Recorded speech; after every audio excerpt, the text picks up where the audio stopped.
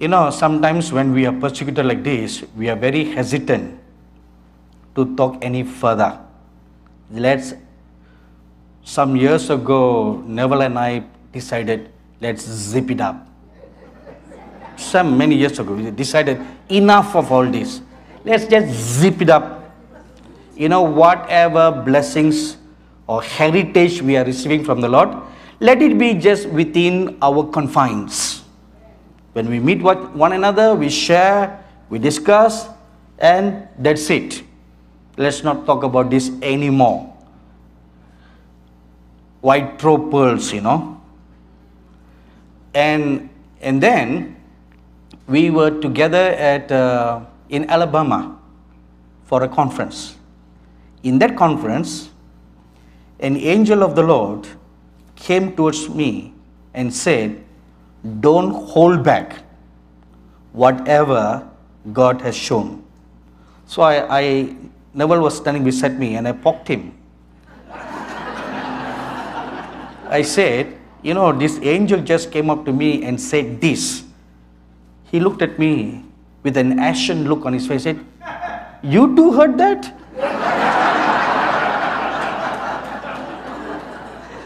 So, that day we decided, okay, we will not zip up anymore. We will just speak. There will always be ears to hear and eyes to see. Yes. Right? Yes. Okay. And as we keep on speaking, the years went by, and especially in the last few years, when God began to do more new things and reveal more new things, more revelations.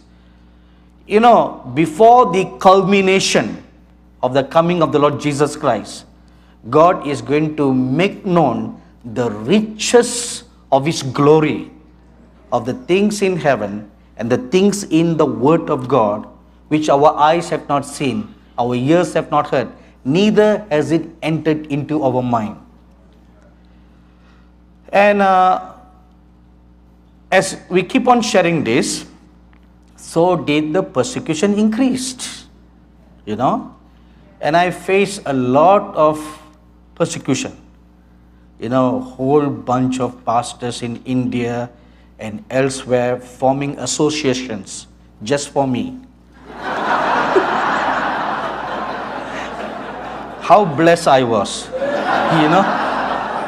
associations and monthly pastoral meetings and gatherings just to criticize me, just to meditate on me.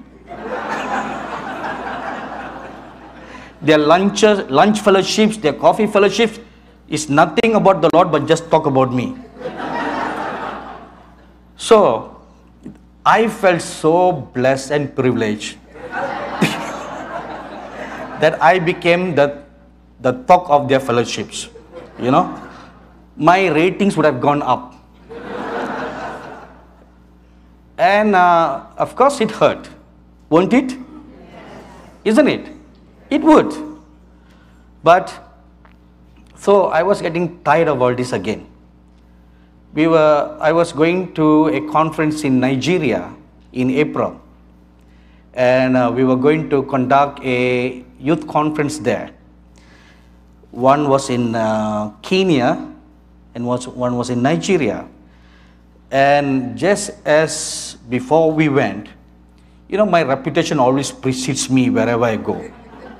So these criticisms went right before me. And this brunt of persecutions, wrong things, they went right before me. And again, pastoral associations were formed in Kenya and Nigeria. And I became like a conference talk. So many of them wanted to close down our conferences. But the lady who invited me to Kenya stood up very strongly. She said, no matter which church stands or falls, we will have this conference. So the conference in in Kenya went through smoothly, and eventually all the pastors who opposed came and apologized for having misunderstood. You know, you just cannot simply listen to all the junk on YouTube. You know, there are the good, the bad, and the ugly on the YouTube. So, you must know how to fish only the good. Sometimes, people eat the junk more than the good. Just like in America, you know. You eat more junk food than good food. Right? So when I come to America, the same spirit comes upon me.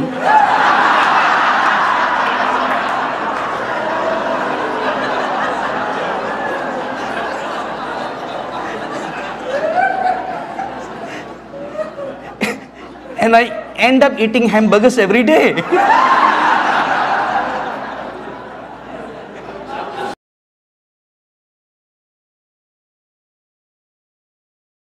Some many years ago, we decided enough of all this. Let's just zip it up. You know, whatever blessings or heritage we are receiving from the Lord, let it be just within our confines. When we meet one another, we share, we discuss, and that's it. Let's not talk about this anymore. White throat pearls, you know. And then we were together in Alabama for a conference. In that conference, an angel of the Lord came towards me and said, "Don't hold back whatever God has shown." So Neville was standing beside me and I poked him. I said, "You know, this angel just came up to me and said this." He looked at me with an ashen look on his face and said, "You too heard that?"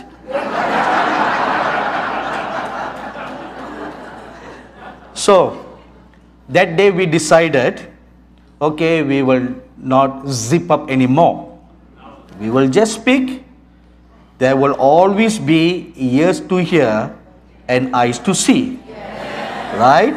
Yes. Okay.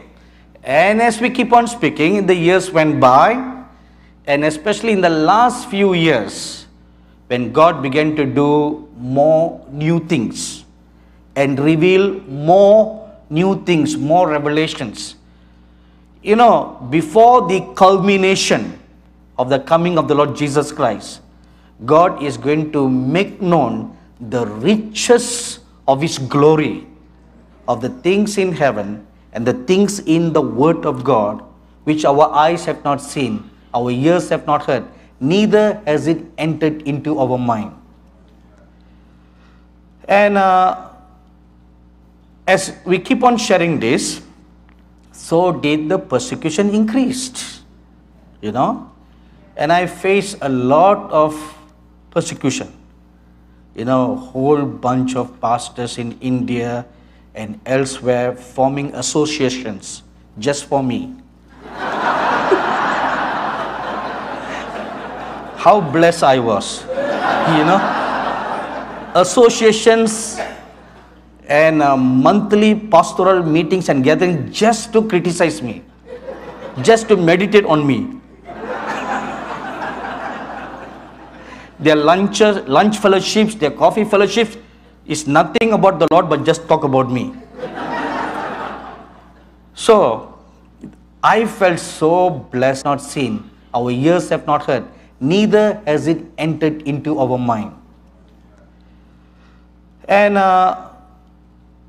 as we keep on sharing this, so did the persecution increased, you know. And I faced a lot of persecution.